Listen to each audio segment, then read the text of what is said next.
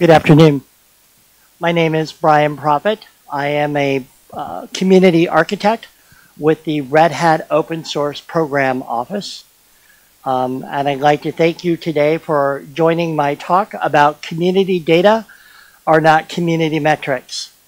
So we'll start the talk with a little bit of a story about how data can be very good, but not necessarily useful. Hold on. Okay, so there are a lot of things in nature which can be very beautiful, but also rather harmful. And data is a part of that story. So let me tell you about the blue dragon.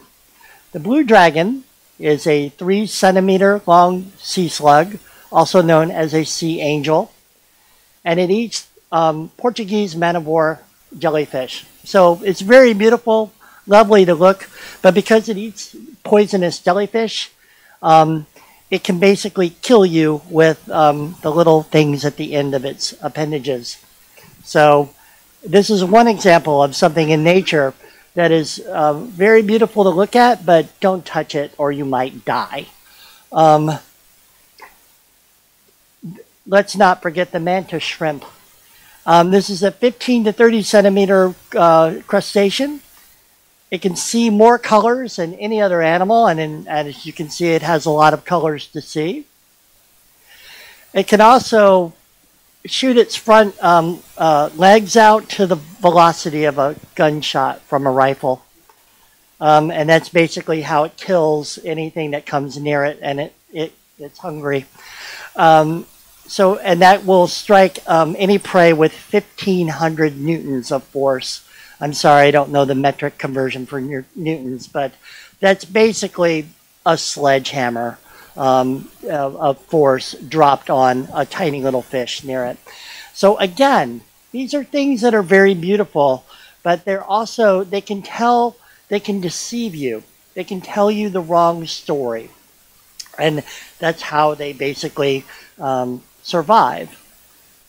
So let's talk a little bit about data and how data can be beautiful but also deceptive. So here's a nice picture of data. This shows all of the data hacks and breaches in the year 2017. And as you can see, this is telling a story about how many users from Twitter were exposed from a data breach, and Yahoo, and MySpace, and Equifax, and Facebook, and all these different breaches and hacks. And this picture can tell you many stories. So one thing it will tell you, if you are looking at this as a security expert, is that there is a lot of work to be done to secure data sets of customers. And some companies and organizations are clearly better at this than others.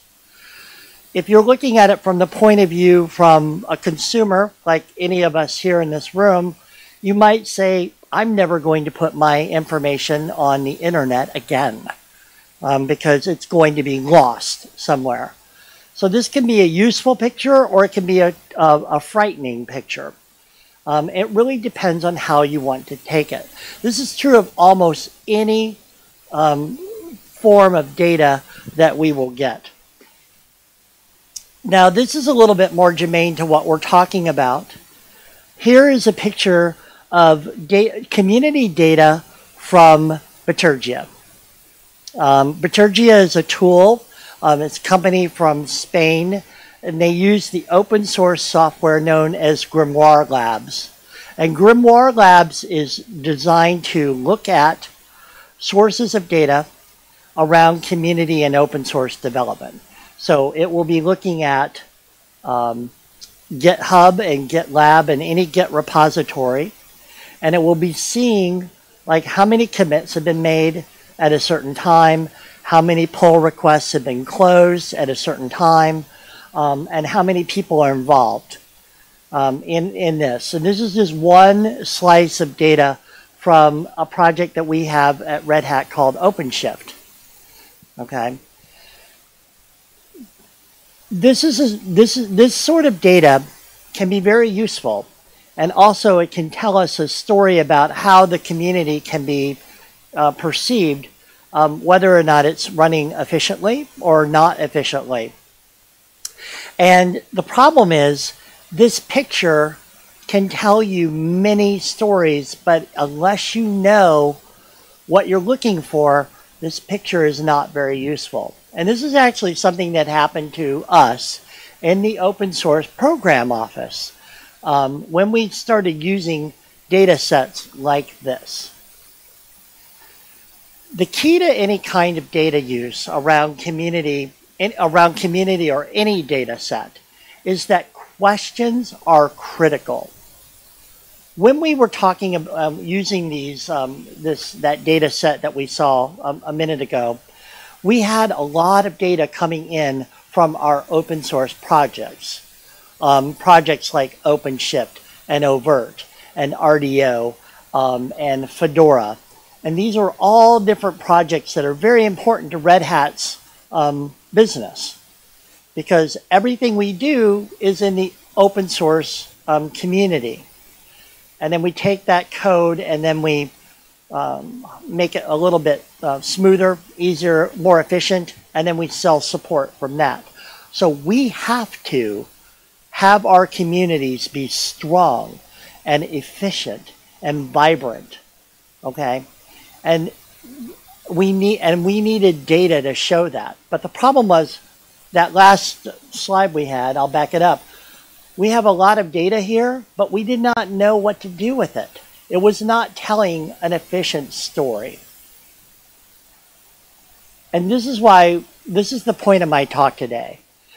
We have to come up with we have to know the questions that we want to ask about our communities before we even come to the data part of it. And that seems backwards, but it is very important that we make that a priority. So we're going to talk a little bit about, what makes communities healthy? How do they work? And how, what are the factors that make communities strong? In the past, you might say, well, my community has 1 million downloads of our software every month. Okay, that's great. That means a lot of people like your software and they like to use it. Does that make you a healthy community though? Maybe not. Because maybe while people are downloading your software, maybe you're having a huge fight inside of your community about the best way to develop and the best tools to use to release your software. Or where are you going to, have your next conference? You don't know these things. An outsider would not know any of this. Okay, they just know your software is going smoothly. But eventually, if your community is unhealthy, the software that you create will not be as good. There will be problems. People will start developing inefficiently. And then you will see your overall community health decline, and then less people will start using your software. So this has a ripple effect as you move through your open source projects. So I'm going to talk about the 4 things that we at Red Hat, and also we're working with a project in the Linux Foundation known as Project Chaos. Chaos is Community Health Analytics for Open Source Software. And Chaos has 4 different areas, and Red Hat is very invested in these areas that talk about aspects of community health. The first one being evolution. Evolution is we look at the project's entire life cycle. So when a project is growing and new, there are certain things about it that will say it is healthy or not healthy. When a product is mature, you're looking at other metrics that determine whether or not it's healthy.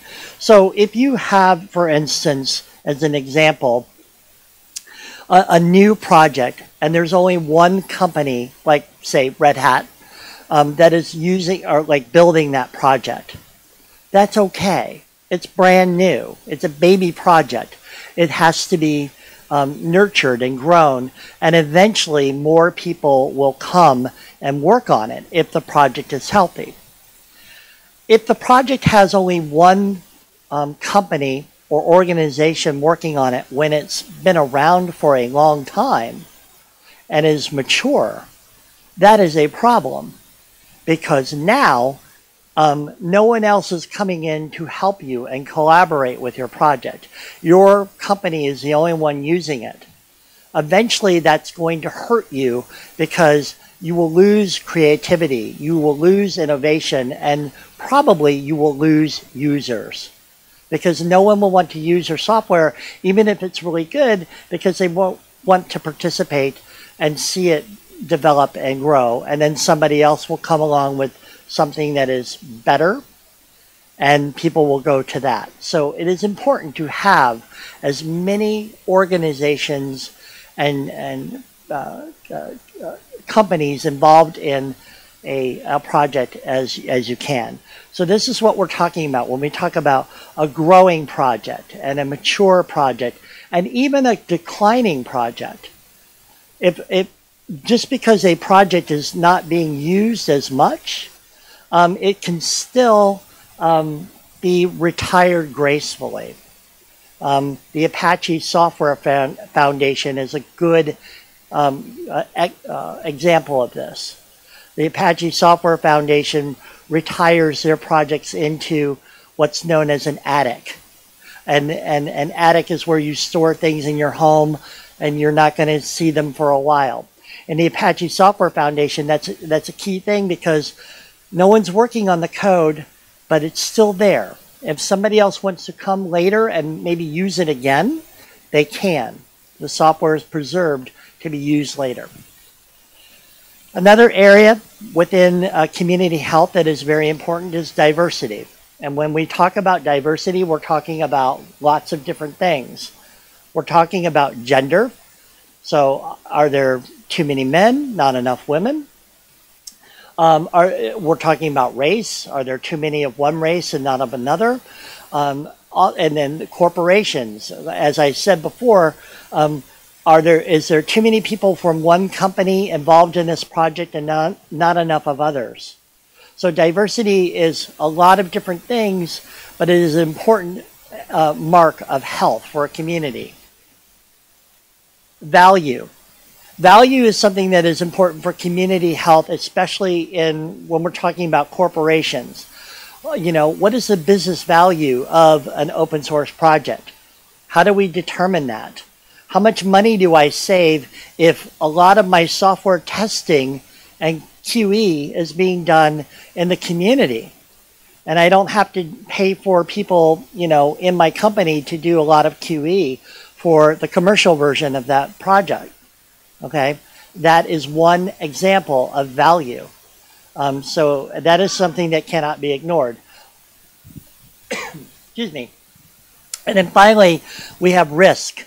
Risk is important to note because risk is something that we look at every day. So there's lots of different kinds of risk. Some people will say that licensing is risk.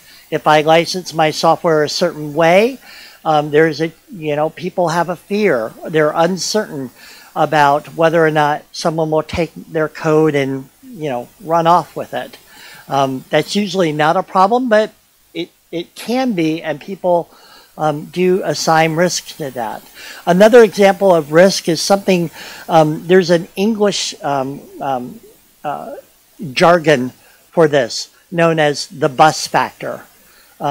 Where if your project has one person who is very, very important to the project, and that person is hit by a bus, which is bad, what will that do to your project? Okay, a non-violent version of this, by the way, is we call it the lottery factor. If someone wins the lottery and they win millions of dollars or millions of euros or won, and they say bye, because they're going to an island in the Pacific somewhere, what will happen to your project when that person wins the lottery? Okay, And there are many, many very important open source software projects that have a bus factor of 1 that's bad, because a lot of projects will use their software, and if that person retires or wins the lottery or for whatever reason leaves that project will languish and die, and other projects that use that code are going to be hurt as well. So risk can be very, very important, and also really tricky to assign. So these are the 4 areas that we look at. These are where our questions are going to have to come from as we talk about community health and community strength. And the answers have to tell stories. We have to tell stories with our data as we go through these communities. All the metrics that I talked about there are 4 separate groups, but they also can be combined. I already did it in my first example when I was talking about corporate diversity in the evolution model of growth, maturity, and decline. I've combined the metrics around diversity to come up with a new question and a new story about where my project health is when I'm growing and when it's mature. These are things we have to think about. And what the Chaos Project is doing, and Red Hat, we are adopting this within our own open source program office, is that we're going to find metrics on a very low level that can be combined and form new questions. How many here are familiar when I talk about Lego bricks? Yeah, so Lego bricks are the little tiny toys that you put together in different ways, and I can make, a building, or I can make a spaceship or something like that, but they're the same bricks, okay? That's what we're trying to do with Project Chaos.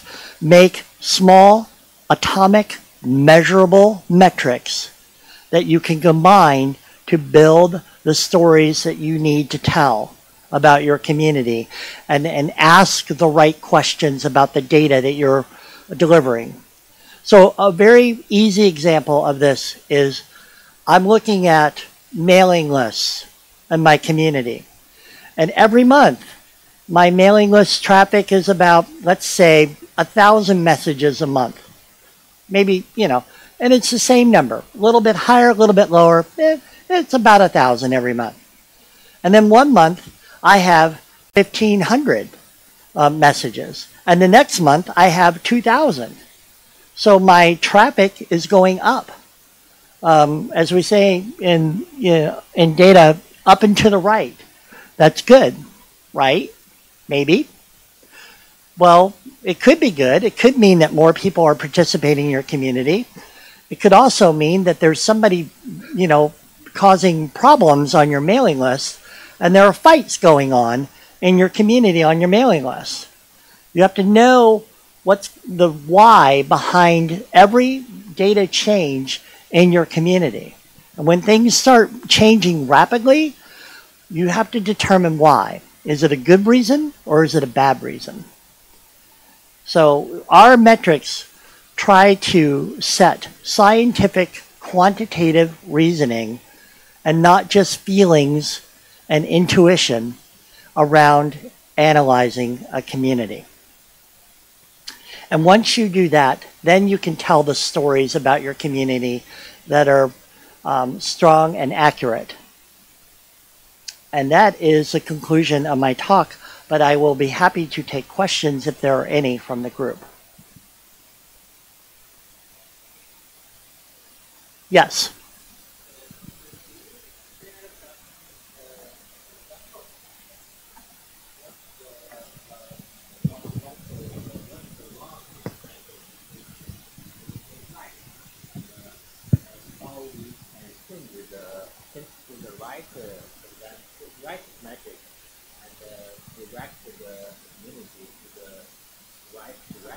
Okay, so the question was, I'll repeat it so it will be caught on the recording, is the gentleman wants, what is a wrong metric And how can we change that metric to be more effective and correct?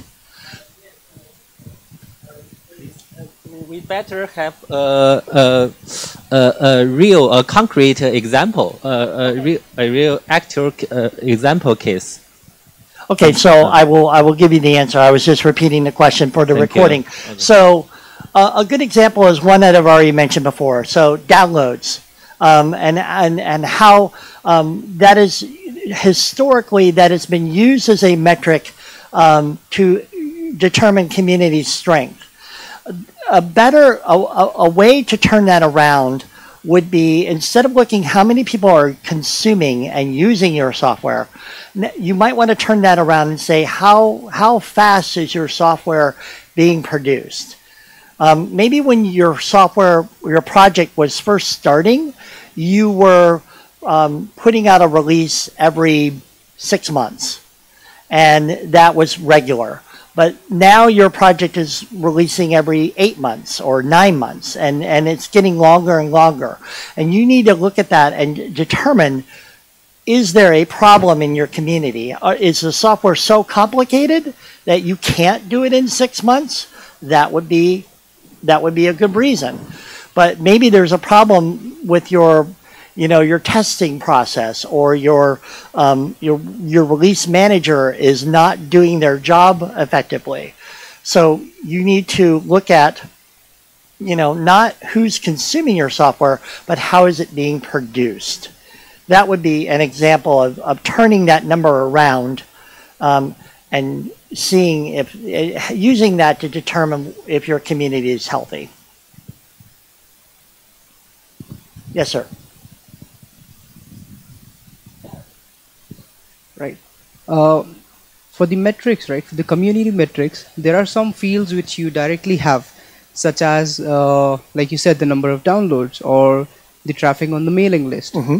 But do we take into consideration some derived metrics, things like a relation between the increase in download and the number of increase in the pull requests or GitHub activity? Could we have some sort of a relation from that, and we can identify that, yes, the increase in downloads is actually a good sign because there has been a lot of activity on the product? Yes. So yes, because if you can, we need to start applying the scientific method. Mm-hmm. So you have a hypothesis, mm-hmm, that you just said, okay, is the increase in downloads and pull requests, is there direct relation? Right. So you need to, what I would do in that situation is test it. Okay, if you do the scientific method and an experiment, and this is what we all have to do when we're talking about these data stories. We need to make sure that they are testable and repeatable. If my download numbers, if my pull request numbers changed in a certain way, did that affect our downloads? That would probably mean that the quality of my software is getting better, right? There are fewer problems. People are more responsive to the changes, more pull requests. People are happier with the software. Downloads go, downloads go up, right? That's the story you're looking at, right? So, but you need to test that and make sure that that's consistent. Right. Because if my pull requests, if I have 200 1 month, downloads go up. 300 the next month, downloads go up even more. But then I have like 100 pull requests on month 3, and downloads went up. Still, maybe there's no relation. Right. So you have to test everything. Okay. And that's something I probably should have mentioned in the talk. So that was a good question. Thank you. You're very welcome. One thing that I wanted to share with you too, what another side point to all of this is, a lot of people say, well, my community is different from their community. Okay. And this is why testing is very important of your data. One thing to note, when we're talking about community health, it doesn't matter what size your community is. Okay. So Shanghai is a very large city. Okay. And and compared to like a village in Mexico, they're very different. Okay, their sizes are extremely different and their needs are. But guess what? Both communities have similar needs. There needs to be a way to get food to people who live there. They're all going to have streets. In Shanghai, it's a multi-lane highway or multi-lane road. Okay? In the village in Mexico, it's a dirt path. Okay? But it's still the same thing. It's a tool that people use to get from one place to another. You know, in the village in Mexico, they need water. Maybe they're getting it from a well. Okay? Or multiple wells. In Shanghai, it's from, you know, plumbing and pipes and a huge water facilitation facility. Okay? It's the same thing. Okay? You just are using different tools to do the same processes. Okay? Both communities are healthy. The village in Mexico is doing great. Shanghai, doing great. Okay? Even though they're, you know, wildly different in terms of what they are delivering to, or using to deliver to their communities. So this is why testing is important, because you have to, you know, every community is going to be a little bit different, so you need to test to make sure your theory is correct. Good question. Is that it? Great. Thank you so much. You've been wonderful.